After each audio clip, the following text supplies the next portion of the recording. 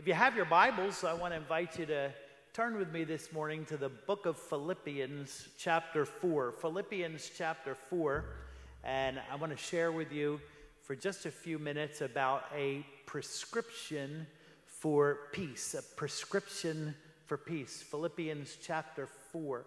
While you're turning there, I just want to say I'm so glad you're here today. You're the only ones not away this week on vacation. Everybody's out. I have to tell you the truth. For about the first 10 years that I was the pastor of this church, every summer I wanted to kind of jump off a cliff. And after 10 years, I finally settled down and I said, okay, after Labor Day, they'll all be back again. So, but I'm glad you're here this morning. We have some really exciting things that we are planning for the fall.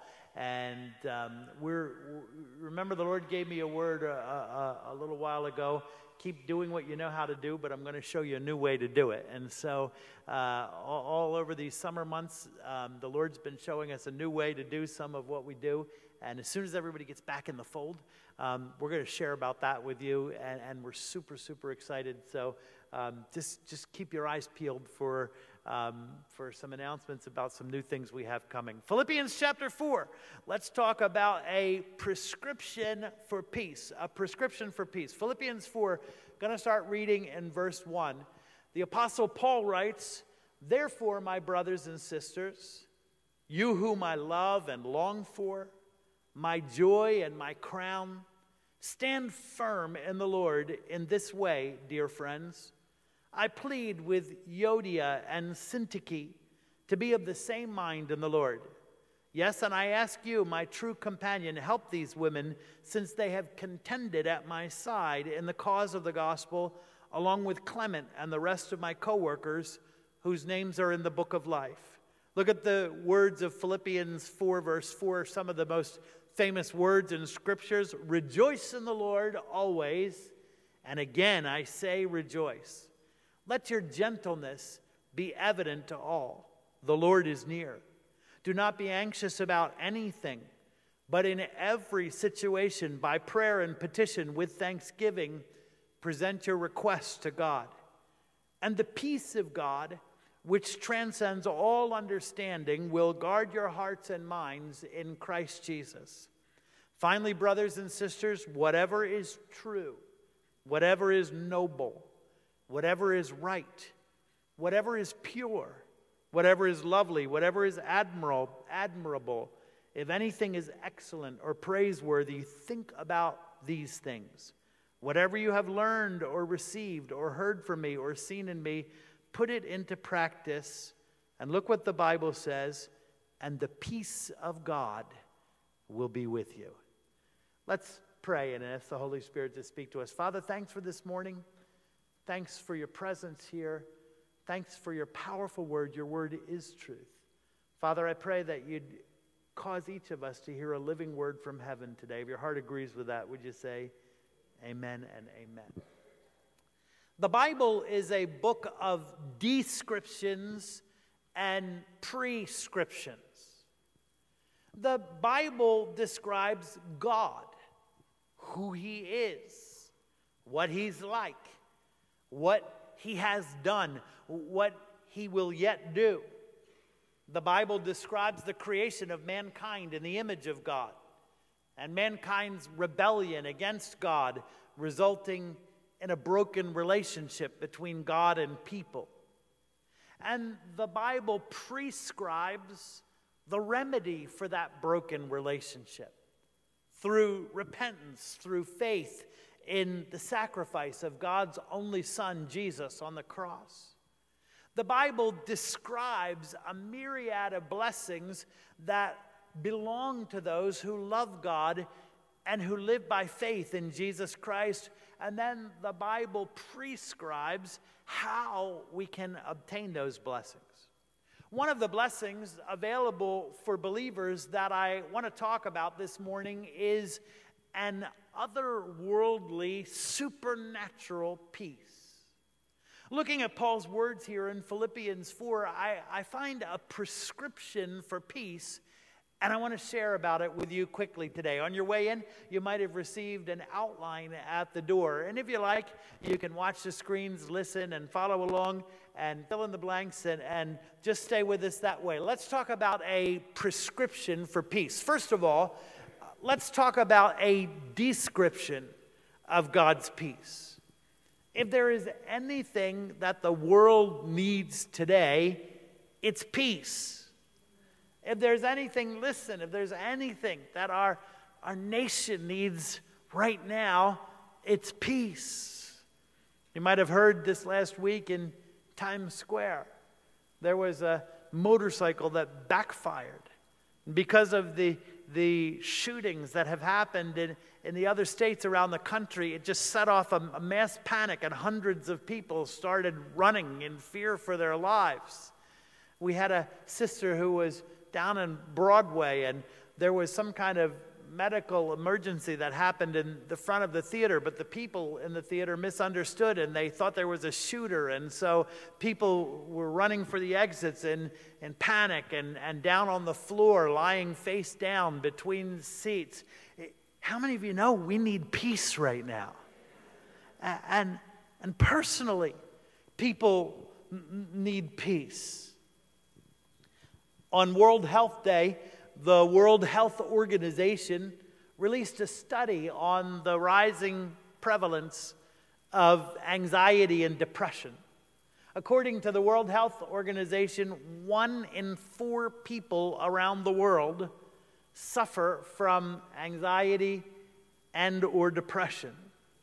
NBC News recently reported that 1 in 6 Americans take some form of antidepressant. That's 64 million Americans. And those medications, by the way, account for 1/3 of the annual deaths from overdose of prescription medications. Do you know that the last 3 mass shootings that were in the headlines, all 3 of the shooters were on psychotropic drugs? Of the last 17 headline-making mass shootings, 16 of the shooters were fatherless. In fact, the World Health Organization forecasts that within the coming decade, anxiety and depression will become the #1 threat to global public health. Can you imagine that? The world needs peace. The world needs peace that isn't easily shattered by changing circumstances. Our great need is abiding peace, peace that remains. Do you know that peace that remains is precisely what Jesus possessed and what Jesus promised to give all those who follow him? Jesus said to us, "My peace I leave with you. I don't give peace like the world gives. My peace remains with you." You see, the peace that the world knows is contingent upon peaceful circumstances. It's contingent upon being free from threat or need or being free from discomfort. But God's peace is peace that defies reason. God's peace is peace when there ought to be panic. God's peace is peace when we're under intense pressure. It's peace when we're in peril. It's peace when we're in pain. It's peace when someone is persecuting us. That's the whole context of the letter of Philippians. Paul is writing, don't be anxious about anything, precisely at a moment when he was in prison on capital charges, and he had a good reason to be anxious about everything. So what is this my peace that Jesus spoke of in John 14? What is this peace of God in Philippians 4? Let's describe it quickly, and then I want to talk about how we can get it. What is this peace? Well, first of all, the peace of God means covenant completeness. The peace of God means covenant completeness. Paul was a Jewish scholar. And so Paul's notion of peace was rooted in the Hebrew word shalom. Shalom means the wholeness that comes from being in a relationship with God. You see, without God, we're all incomplete. We were created in the beginning for constant fellowship with God. We were created to derive our sense of identity, our sense of self-worth, our sense of security and purpose from being in relationship with Him. Have you ever seen a little duckling that is separated from its mother? It panics and it peeps and it spins around in circles until it's reunited with its mother again. And that's just precisely how we are without God. We panic and we peep and we pirouette. We walk in circles through life without Him. Shalom means that my relationship with Him makes me complete. Shalom means that there is nothing missing and there is nothing broken inside of me because I belong to Him. What is the peace of God? The peace of God is inner calm. There's a settled quietness in my spirit. I'm not easily agitated. I'm not easily instigated or manipulated by others to be afraid or to panic or to be angry. By the way, that's precisely how the enemy of our soul operates. He tries to get us to take the bait and get agitated, get angry, get irritated. But Jesus had this inner calm about Him. That's how Jesus slept in the middle of a fierce storm. That's how Jesus kept on loving even when He was betrayed by His closest friends. That's how Jesus held His peace when false accusations were hurled against Him. The peace of God is inner calm. The peace of God is inner confidence. Jesus was perfectly whole in His inner person. Jesus was completely secure in His Father's love. He was able to love Himself in a healthy way, and He was able to love others freely.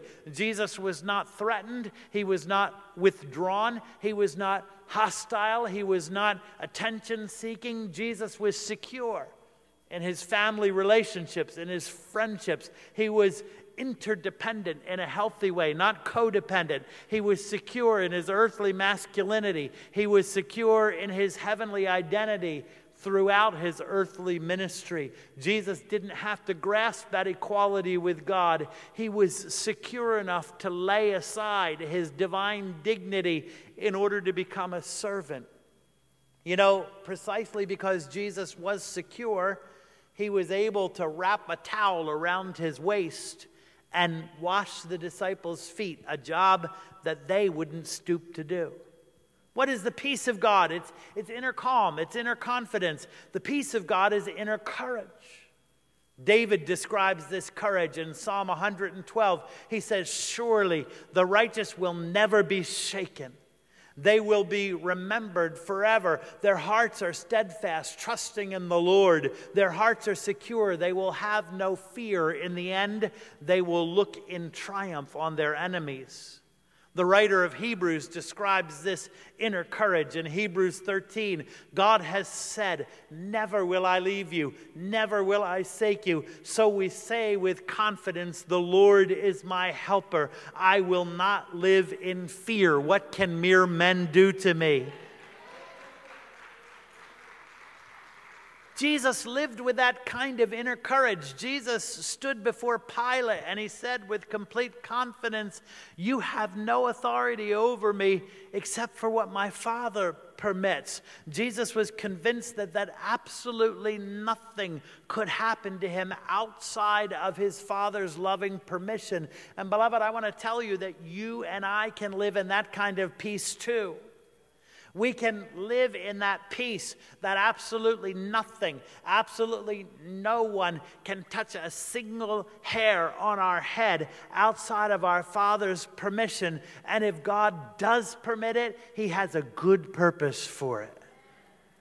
My peace, the peace of God, what is it we're talking about? We're talking about covenant completeness, shalom, nothing missing, nothing broken, inner calm, inner confidence, inner courage. I'm safe, I'm secure, I'm valuable, I'm valued by God, I value others, all because I'm in a relationship with Him.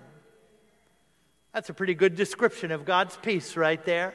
Maybe second service will eat that up, so that's a good description right there. That's a description of God's peace. Now let's talk about a prescription for getting God's peace. How do we get this peace, my peace, the peace of God? How do we get it? Paul gives in Philippians 4 a series of imperatives, a series of commands, prescription. The word prescription means do this, take this, follow this. And all of these imperatives, all of these commands, if we will do them, that they lead to obtaining and hanging on to God's peace. So let's look at them. How do we get God's peace? First of all, hide your life in Christ. Hide your life in Christ. Once again, in Philippians, we come across these words, joy and rejoice. Rejoice in the Lord always, and again I say rejoice. You know, this little letter of Philippians uses the words joy and rejoice more than any other book in the New Testament. There's a progression in the letter of Philippians. In chapter 1, Paul says, I rejoice, yes, and I will continue to rejoice. In chapter 2, he says, I rejoice with you, now you rejoice with me. In chapter 3, he says, rejoice in the Lord, it's a safeguard for you. So here's the progression. I rejoice, we rejoice together, now you rejoice in the Lord, as you have seen me do. And then in chapter 4, he says, and again I say, rejoice all over again. Beloved, I want to tell you, this is more than just putting on a happy face. It's more than just adopting a positive mental attitude. This is rejoicing in the Lord. It means that I have an inner celebration of Him. I have an inner celebration of His character. I have an inner celebration of His mighty deeds. I have an inner celebration of His promises. I have an inner celebration that is sparked by His presence with me. And listen, that gives us lasting peace. Circumstances constantly change, but Jesus is the same yesterday, today, and forever. Listen. I want you to receive this. I want you to receive this because it'll help you so much. If the only thing I celebrate in life is good circumstances, my celebrations will be short-lived indeed. How many of you know that good circumstances come and they go? He gives and He takes away. Blessed be His name. Good times come and good times go, and thank God good times come back again. But if that's all I celebrate, I'm going to be constantly riding a roller coaster. But if I celebrate Him, I always have a reason to celebrate. People constantly come in and out of our lives. I tell my kids all the time, I've told them ever since they were little, I used to drive them to school every morning, and I love that half hour in the car with them every morning. And one thing I always told my kids is we never know how long someone will be in our life, so we have to enjoy them all we can while we have. People constantly come and go out of our lives, but Jesus has promised, I will never leave you. I will never forsake you. I will be with you to the end of the age, to the ends of the world. And His presence with me is a source of constant joy.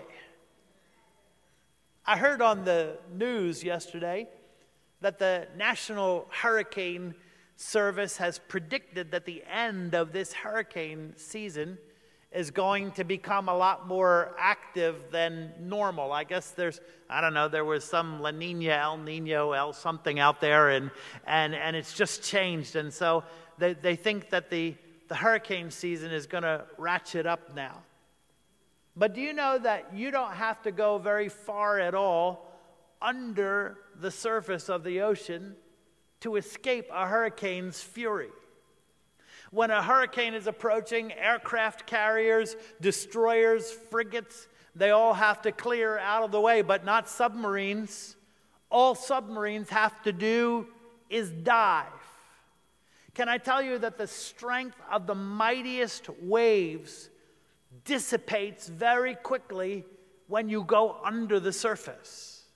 The formula is about, follow me, about half the height of the wave underneath the surface, and the energy of that wave is mostly gone. So, in other words, if you have a 20-foot wave, all you have to do is go 10 feet under the surface, and 96% of the energy of that wave is dissipated. So 10 feet under the surface, the force of a 20-foot wave is like a 1-foot wave. A 60-foot wave is a killer, but 30 feet under the surface, it has the strength of just a 3-foot wave. How many remember way back in 2004 when the Christmas tsunami hit? Killed 250,000 people in Sri Lanka and in India. I remember hearing the story of these two Israeli scuba divers, husband and wife, who were off the coast of Thailand diving. And when the tsunami rolled by them under the water, they said that they did several somersaults. The wife's mask, her mouthpiece and her mask, got moved around, and so they surfaced to adjust their gear, and they looked at each other and they shrugged and they said, gee, that was weird, having no idea that just a mile away, that wave took the lives of 250,000 people. But under the water, they were safe. Now listen, in Philippians 3, Paul writes, I want to be found in Christ. In Colossians, Paul writes, if we believe in Jesus, our life is hidden in Christ. So listen, this is how it works. Rejoicing in the Lord is like being under the water in a hurricane or in a tsunami. No matter how fierce the storm, no matter how deadly the surge, if we're found in Christ, if we're hidden with Him, if our lives are buried with Him, then we are barely affected. Oh, we might feel something pass by us, but all the destructive force is dissipated. We are perfectly safe, hidden in Him under the waves. That's good preaching right there. Beloved, can I tell you, that's a reason to get out of bed on Sunday morning and come to church, even on a beautiful summer morning in August.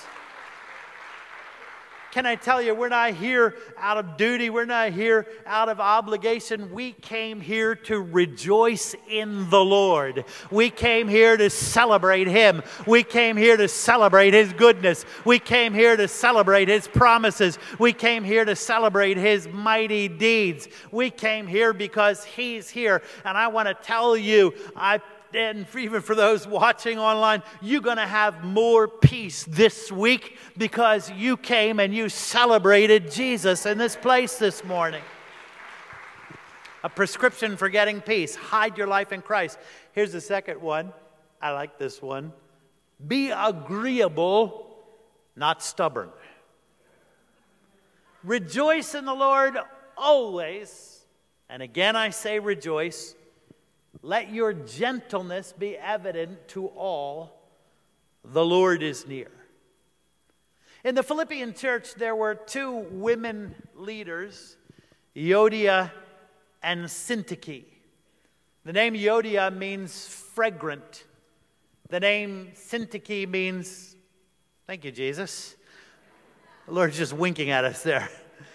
The name Syntyche means fortunate. But these two women had the misfortune of getting into some kind of dispute that was stinking up the whole church. There's more preaching than we really have time for this morning, but can I tell you, even leaders in the church, even pastors, welcome, Pastor Kevin, I'm glad to see you. Even pastors in the church are capable of becoming immature and disagreeable. Paul gives these two sisters high commendations. He says they contended at his side. That probably means that they endured persecution alongside Paul when he was founding the Philippian church. They were there since the beginning. He says they were co-workers. That means they had some kind of ministry leadership role. Doesn't matter, can I tell you, how long the tenure, how high the position, no one in the body is immune from developing an offended spirit. And listen, when two influential people are in disagreement with one another, it poses a very serious threat to the body of Christ. I have two questions for you this morning. First of all, are you agreeable or are you stubborn? Paul tells these two sister leaders, agree with each other in the Lord. Let your gentleness be evident to all. That word gentleness has been translated many different ways. William Tyndale, who translated one of the first English Bibles, translated it as softness, being pliable, be flexible. Some other translations are yielding, forbearing, lenient. It involves yielding your personal rights and showing consideration. Another translation is an attitude of non-retaliation towards your persecutors, showing an attitude of kindness when the expected response would have been retaliation. I like this as my favorite translation. It's sweet reasonableness. Let your sweet and reasonable spirit be evident to all. You see, when you're offended, you're precisely the opposite of sweet and reasonable. Proverbs 18, verse 19 says, an offended brother, or in the case of the Philippians, two offended sisters, is more stubborn than a fortified city. And disputes are like the barred gates of a citadel. When you're offended, your heart and your mind are closed to hear the appeals and the ideas of the person who offended you, or even to hear their apologies. When you're offended, you're unreasonable. You can't be reasoned with, and you can't reason clearly. When you're offended, you're oversensitive and highly defensive. Everything sounds like an attack against you. When you're offended, you're territorial.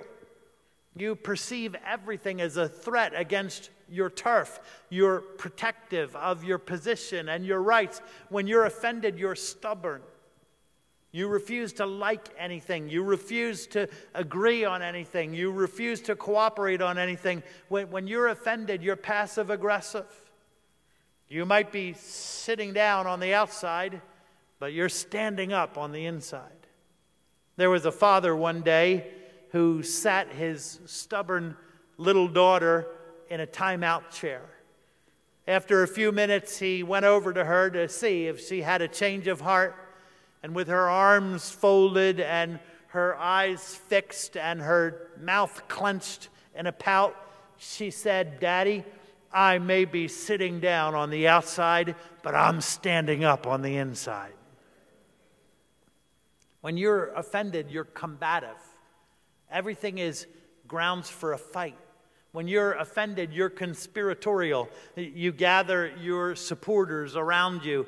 You draw battle lines with the opposing side. That's what was happening in the Philippian church. When you're offended, listen, this is powerful. You're spiritually dangerous because you're a potential open doorway through whom the enemy can come and introduce dissension. When you're offended, you're immature, both in the natural and in the spiritual sense.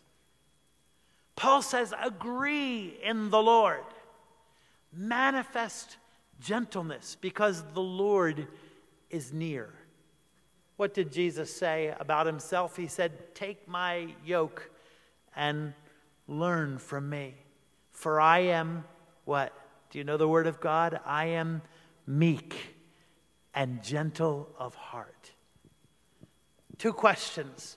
Are you agreeable? And second, are you agreeable to all or only to those whom you prefer?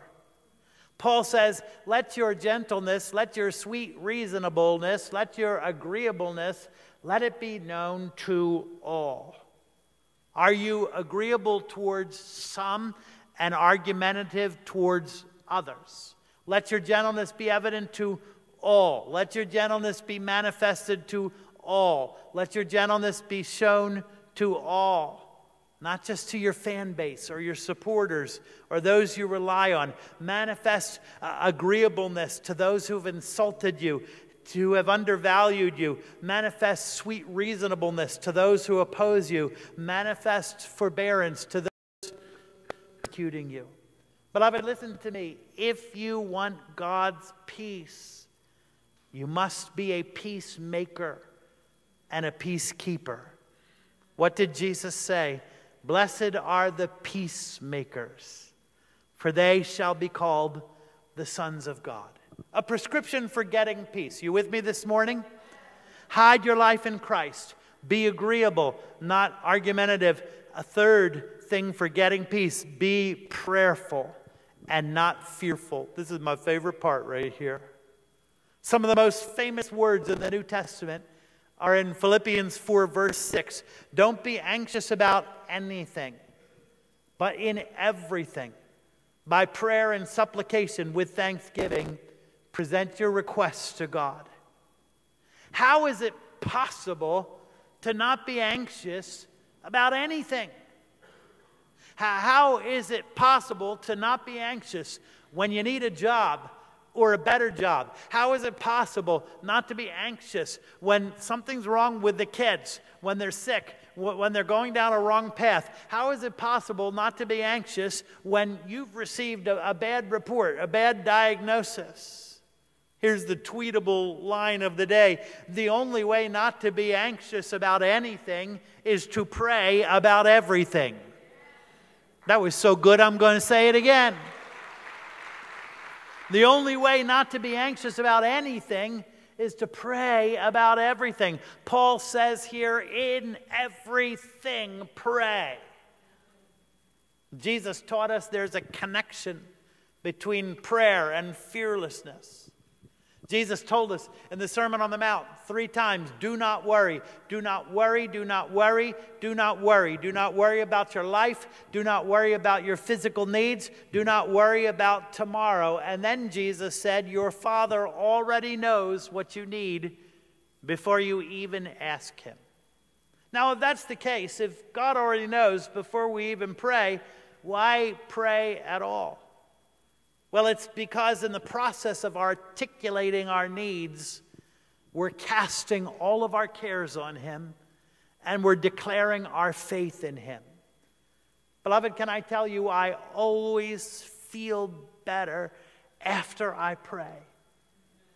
You know, it's so true what the hymn writer said. Oh, what peace we often forfeit.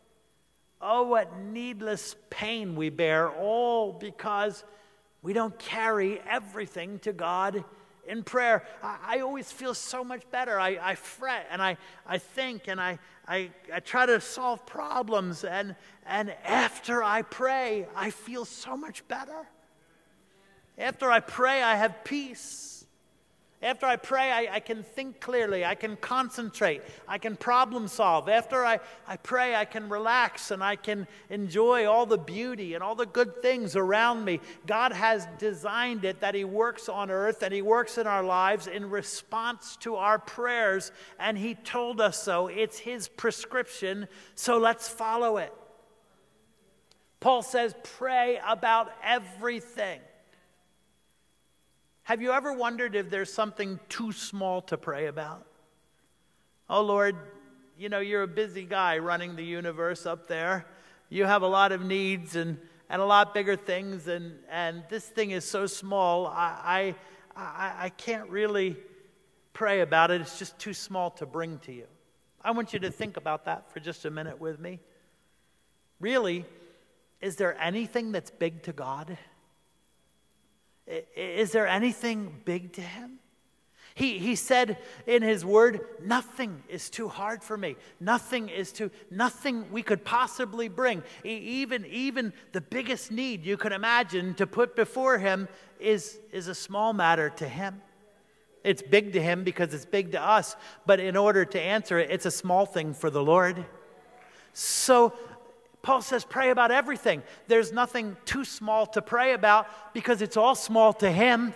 It's big to us, and because it's big to us, it's big to him. But for him to answer, it's just a small thing. So pray about everything. How do we get God's peace? Hide your life in Christ. Be agreeable, not stubborn, and be prayerful, not fearful. And this is what Paul says. And the peace of God that passes understanding will guard your heart and mind. Hide your life.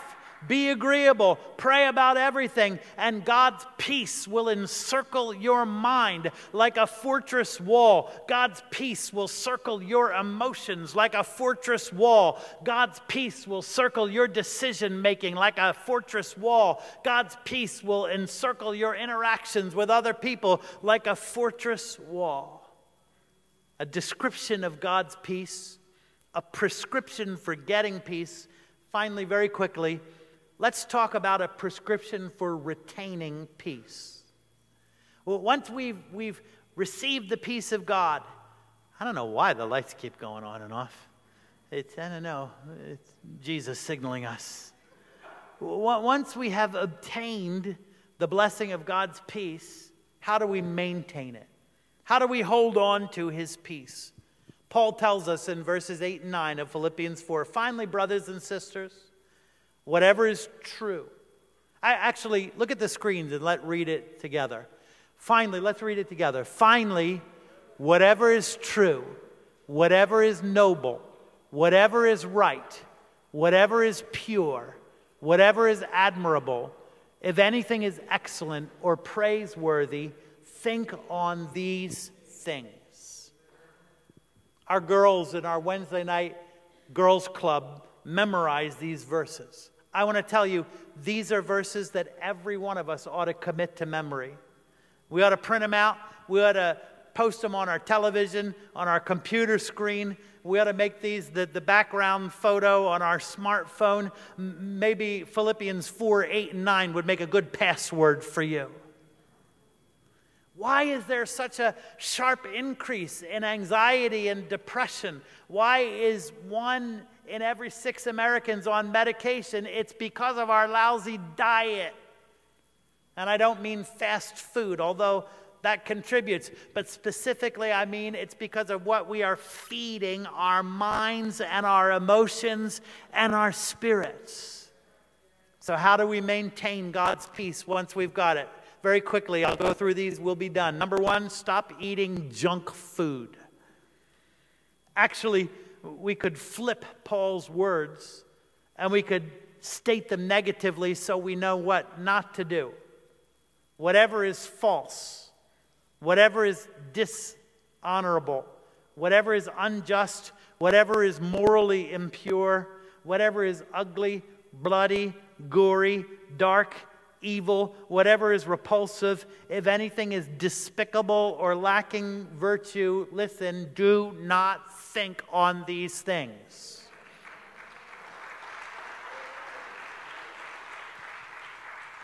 How does your favorite television series line up to that list? Game of Thrones, Big Little Lies, The Walking Dead. I don't want to talk about The Walking Dead. I want to talk about those raised to life in Jesus Christ. How do your movie choices line up with that list? How does your internet browsing line up with that list? How about your reading choices and your music preferences? Listen, beloved, you are what you eat is not only true for our physical bodies, but it's true for our inner man as well. If you feast on sexually impure junk food, your inner man will become impure. If you feast on violent junk food, your inner man will become angry. If you feast on sarcasm and sardonic humor, your inner man will become cynical. If you feast on horror and gore, your inner man will become anxious and fearful. We had a woman years ago, many years ago. We had a woman in our church, very bright, young executive. If I told you the name of her company, you would instantly know it. National company, and she had a very high position. And she came for prayer one day because she was gripped by a terrible spirit of fear. And as we started to pray and unpack things a little bit, we found out that she was a huge fan of those vampire novels that were so popular a little while back ago. You know, the Anne Rice novels and the other things. And so here's what we found out.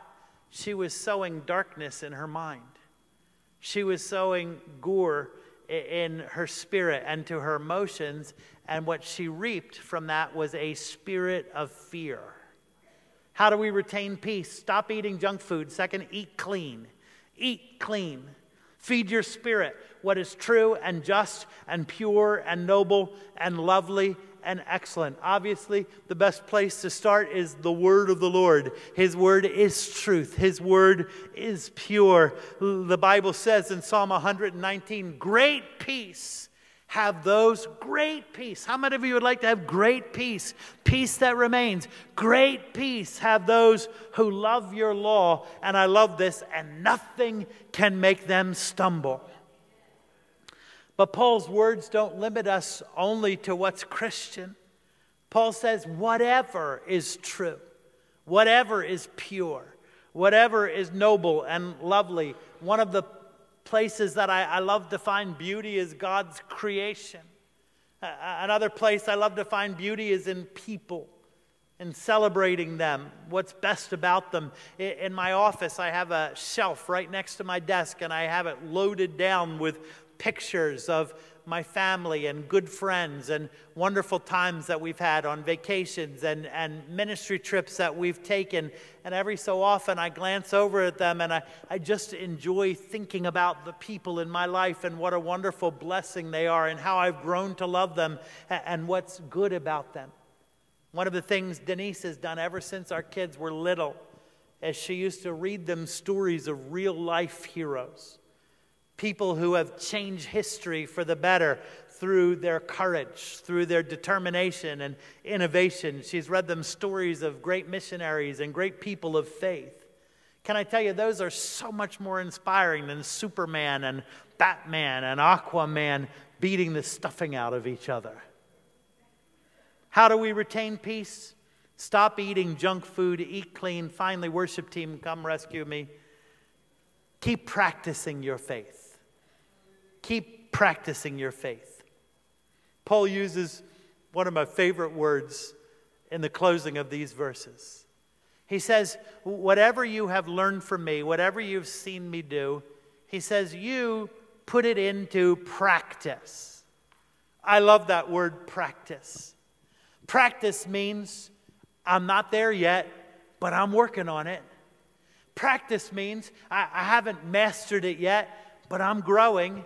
Practice means God doesn't expect perfection out of me yet, but He's watching my progress and He's pleased. Practice. Practice what you've been taught. Practice what you've seen other successful believers do. Practice, put it into practice, what you've learned from the Word. Practice rejoicing. Practice gentleness. Practice agreeableness, sweet reasonableness. Practice prayer in everything. Practice refraining from junk food. Practice eating clean. Practice, practice, practice, and the peace of God, which passes all understanding, the inexplicable peace of God when we should be panicking, the inner calm, the inner confidence, the inner courage, the peace of God that encircles your emotions and your thinking and your relationships and your decision making like a fortress. That peace of God will remain with you. God's peace a description of it, a prescription for getting it, and a prescripture for retaining it. Would you stand on your feet and give Jesus, the King of Kings and Lord of Lords, a great big praise in this place today?